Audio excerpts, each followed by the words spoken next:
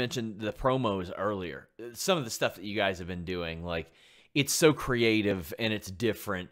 Like whether it's sitting around like a table playing cards or the Thriller thing, like there are so many different things that you guys are doing. How does the creative process go for that? Like I'm really interested in hearing that. So I mean, basically, I wanted to start. I've been wanting to do stuff like this for a very long time, years even, because I remember seeing Joey Janela doing stuff at CZW with a producer for CZW, John Carlo, who now works for WWE. Yeah, he's and great. He's great, and I was always like, John Carlo, I want to do something. I want to do something. I want to do something. But I lived in Ohio and they were all in Philly. So he would get with Joey, you know, they put out a few videos and they were fucking great. All of them were great.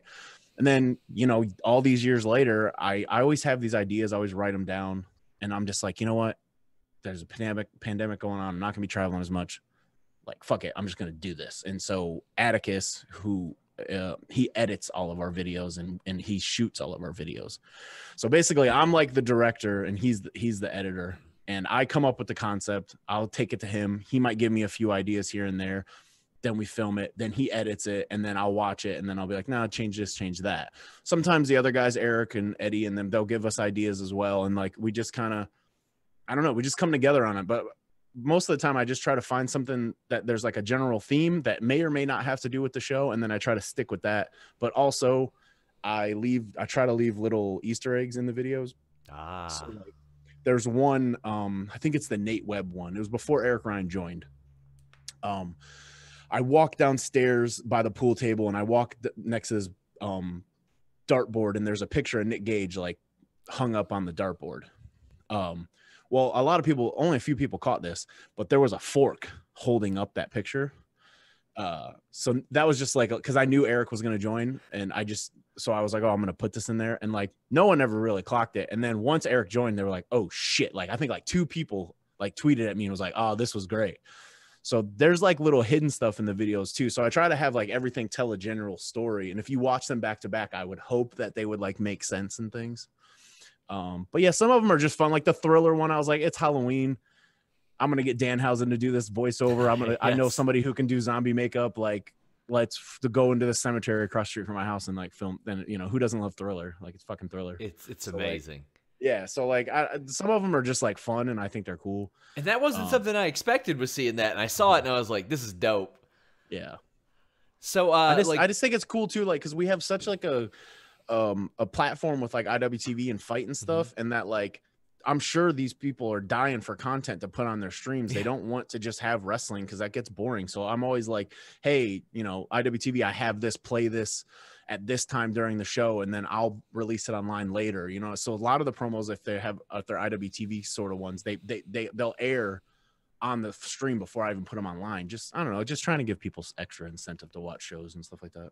Would you ever want to get into the production end or the creative end of things like that? Like, even if a WWE, AEW, Ring of Honor, Impact were like, hey man, we'd like to use some of this, your mind creatively. Is that something you'd be into? 100%. I love doing that side of it. And I know that in ring doesn't last forever. This year is my 20th year wrestling. So, yeah. I would totally love to do something backstage, help put people, like to be an agent, a producer, a trainer, anything, or just on the production side of it. I mean, I would love to learn more about filming and things like that, because I really don't know technically the things. I just kind of like, if I can't figure something out, I YouTube it, or Atticus figures it out, or I'll ask somebody. I'm like 100% self-taught. I could kind of use Photoshop and kind of use Premiere. That's about it. But yeah, I would love to do that stuff. Again, I know that my in-ring career won't last forever, so I would love to have like a backstage job like that, and be able to help in any booking, filming promos, like anything. I just want to work in wrestling. You mentioned that you've been in it 20 years. Do you have an in-game insight, or are you just like, whenever my body tells me, it'll tell me? I used to have, like, when I was younger, because I started when I was 17, 16, and I would be like, oh, when I'm 30, I'm done. And then I hit 30 and I was like, nah, I'll keep going. And then I was like, oh, when I hit 20 years, I'll be okay with retiring. And now that's happened. And I'm like, I don't know. I can make it to 40. And now, you know, PCO's winning the ROH title at 51 Yeah, years old. And it's like, well, Exactly. So I'm gonna keep going until it's time, until I'm ready or my body straight up gives up. But I think I'm doing fine for now.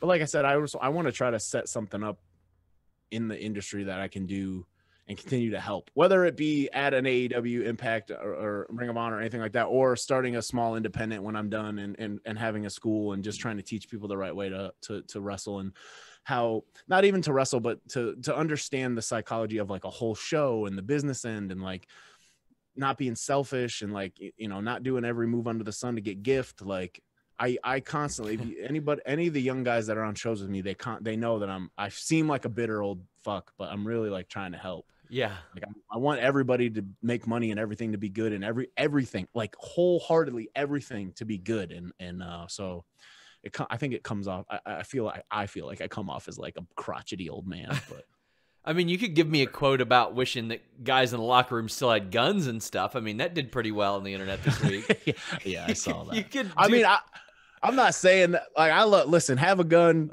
or have a Nintendo Switch. I don't care, but just wrestle right. That's all I want. Ricky Shane Page says he misses pills and guns in the locker room. I miss it. I miss like matches going there, like their corrected times. I miss people not doing each other's finishers. I miss, you know, whatever. Nobody communicates to each other in the locker rooms anymore. Like it's just kind of like, well, I gotta get a GIF.